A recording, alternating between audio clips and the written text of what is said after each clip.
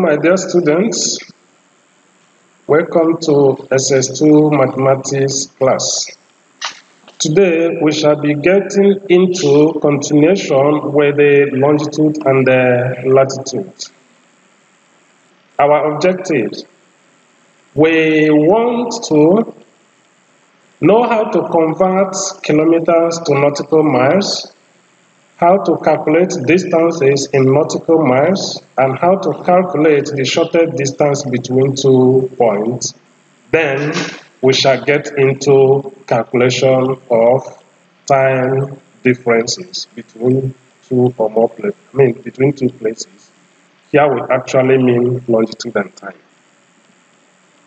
The nautical mile. Remember, look at the globe as represented. Each dot here, from one dot to another, is taken here to be 2 points separated by a latitude difference of 1 minute. But what is actually the meaning of 1 minute? You need to know. We say you may have known that an angle with a magnitude of 1 degree is exactly 60 minutes. It means that in order to convert your angles from degrees to minutes, you need to know that 1 degree is exactly equal to 60 minutes. As a result, we say if the latitude of a place on the Earth's surface is 1 minute, the distance of such place measured from the equator along the meridian is 1 nautical mile. So 1 nautical mile simply means the distance of one place from either the equator or another along the meridian for which the latitude is equal to 1 minute. 1 minute simply means 1 over 60 degrees. Looking at this, so I pick this point and this point, picking the angle of separation here, which is displaced towards the right for you to see what we are talking about. This is not 1 degree, it is 1 minute. Then we move ahead. So how large is a nautical mile? We need to know the size of 1 nautical mile.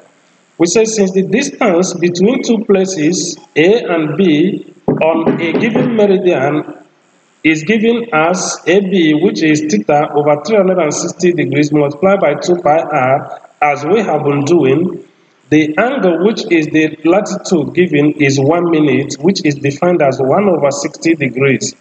If we want to check the magnitude of a nautical mile as is converted in kilometers, we shall see the magnitude of the angle, which is theta, given as 1 over 60 degrees, all over 360 degrees multiplied by 2 pi r.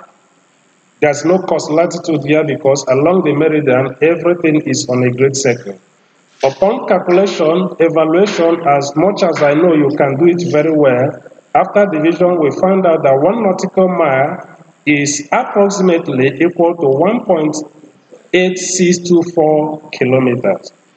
So once you hear 1 nautical mile, you are talking about 1.8624 kilometers or 1,862.4 meters if you want to convert it to meters. So we say conversion of kilometers to nautical miles. In order to convert distances in kilometers to nautical miles, we need to divide the distance as given in kilometers by 1.8624 kilometers to get our answer in nautical miles. Example will make it clearer. Here we say how many nautical miles are there in 106.2 kilometers. Give your answer to the nearest whole number. Solution: we already know that 1.8624 kilometers is 1 nautical mile. Then 106.2 kilometers, how many nautical miles will it give us? Remember, if more, let's divide. Some people will say cross multiplication. But once you do the evaluation, you will get your x to be equal to 57.02 nautical miles, which is to the nearest whole number equal to 57 nautical miles. Then we calculate distances in nautical miles. Problem: He said P is a place on the Earth's surface positioned on a latitude 60 degrees north and 86 degrees west. It means the latitude is 60 degrees north and the longitude is 86 degrees west. So the questions are, how far west of the Greenwich meridian is P? Actually, the Greenwich meridian is a standard with which to measure the distance of one place from another. The next question says, how many nautical miles is P from the equator? We go ahead. This is the diagram. P is, look at it, 86 degrees west and 60 degrees north. First question, we say, let G be the Greenwich meridian, then GP here means the absolute value of GP means the distance between the Greenwich meridian and P, which is defined as the longitude difference. The longitude of Greenwich meridian is 0, so the longitude difference here is going to be 86 minus 0, which is actually 86 degrees over 360 degrees multiplied by 2 pi r cos latitude. Upon substitution of values, we work down to get the answer as 1,201.27 kilometers. Here it is given to 2 decimal places. The second question, we say, let Q be the point on the equator and on the same meridian as P. You go back to the diagram, look at the Q, which is the point on the equator, which serves as a standard of measurement here, while P is here. Both P and Q are on the same meridian as stated. So what do? We say that the distance, which is from G to Q, is given as 60 degrees over 360 degrees multiplied by 2 pi r. There's no cos latitude here because along the meridian, everything is on the great circle. Put in values upon evaluation, we get the distance to be 6,704.76 kilometers. But remember, we are asked how many nautical miles. Since we have gotten the distance in kilometers, what do we do next?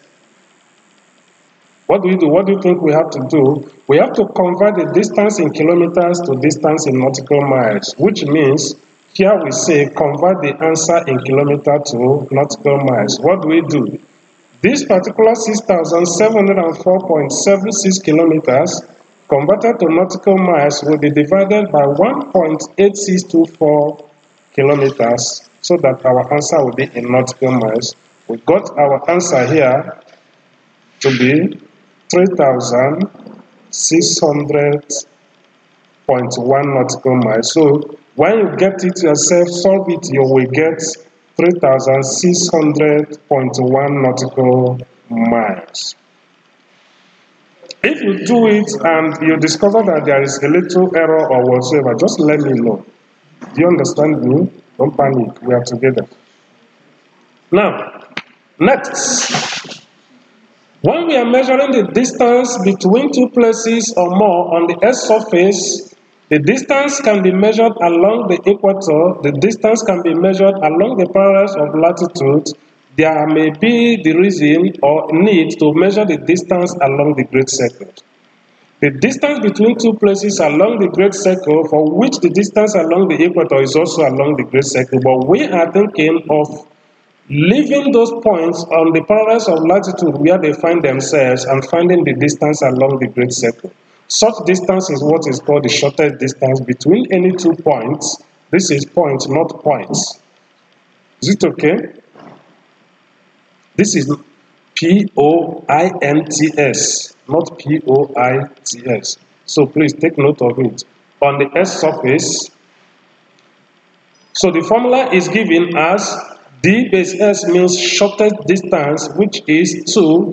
This is not sign inverse. Don't say it is sign inverse. It is arc sine, then open bracket, sine of half of the longitude difference multiplied by the cosine of the latitude over 360 degrees, everything multiplied by 2 pi r over 1.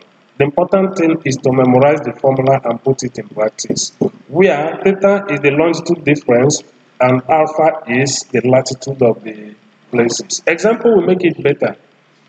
Example says, two places G, latitude 50 degrees north and longitude 40 degrees west, and H, latitude 50 degrees north and longitude 50 degrees east are on the Earth's surface.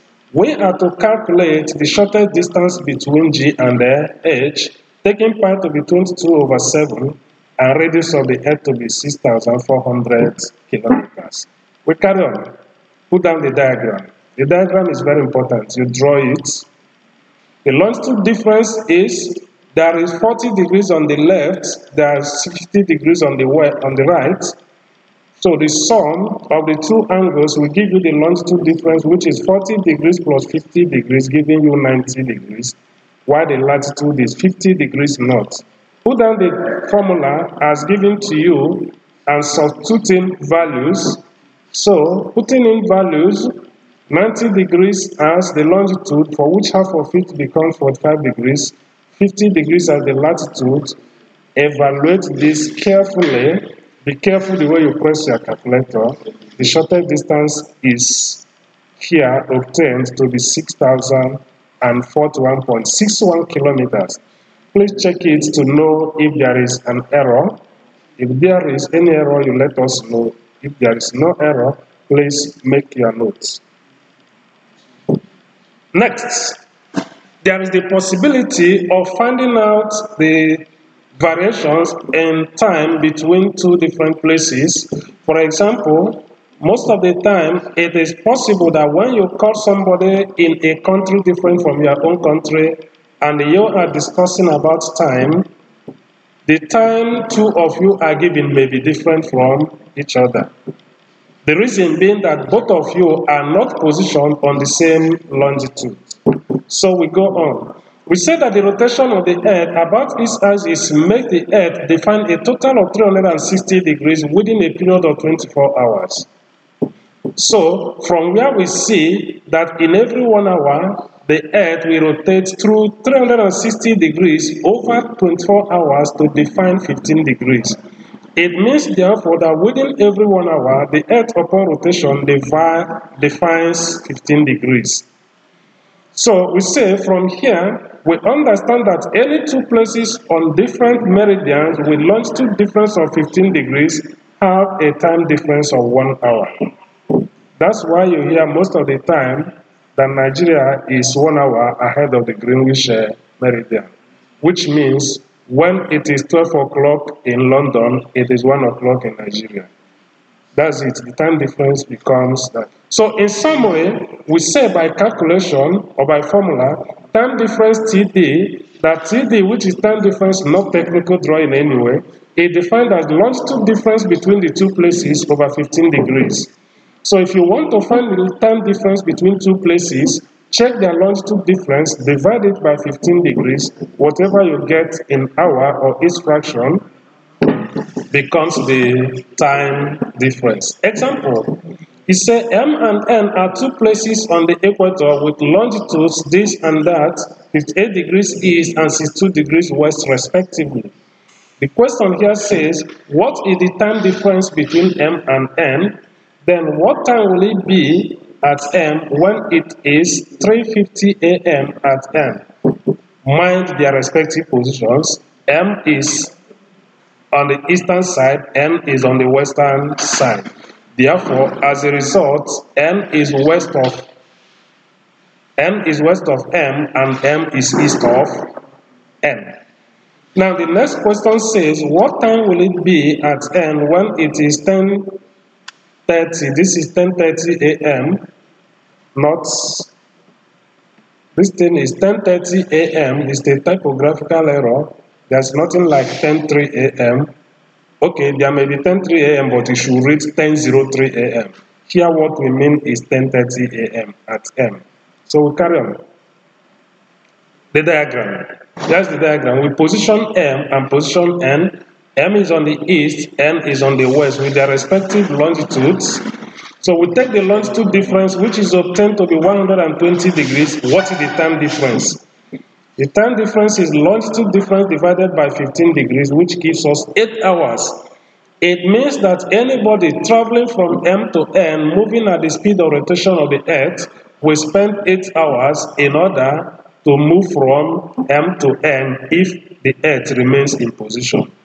Otherwise, it will not be easy. Here we see time at M is 3:50 a.m. So it says since M is on the eastern part of N, going from west to east gains time, so we add the time difference to the existing time to get the actual time. Therefore, what are we talking about? When it is 3:50 a.m. at N, the time at M is supposed to be 3:50 a.m. plus that 8 hours time difference to give us 11:50 a.m. If the sun is bigger than 12 hours, then it will change from a.m. to p.m. with a subtraction of 12. Is it okay? Assuming you added something like 10 here, assuming you added 10 hours to 350, what you're going to get is 1350. So 13 minus 12 will give you what? 150. It will then change from AM to PM. So you are supposed to work out 150 PM, no more AM. So we move ahead. Next, when it is 10:30 AM at M, time at N will be 10:30 a.m. minus 8 hours because of what? Of moving from M back to N, we are moving from east back to west, so we subtract the time difference, giving us 10:30 a.m. minus 8 hours to give us 2:30 a.m. Do not say that it is not possible. It is true. Assignments. It said 3 places A and B are as indicated in the question. You read it carefully. The question says, taking R, the radius of the Earth to be 6,400 kilometers and pi to be 3.142, calculate the time at A if it is 2:10 p.m. at B, the time at B if it is 3:45 a.m. at A, the distance in nautical mile between B and C. That's your assignment. When you are done with your assignment, you submit the assignment here. Thank you, my dear students.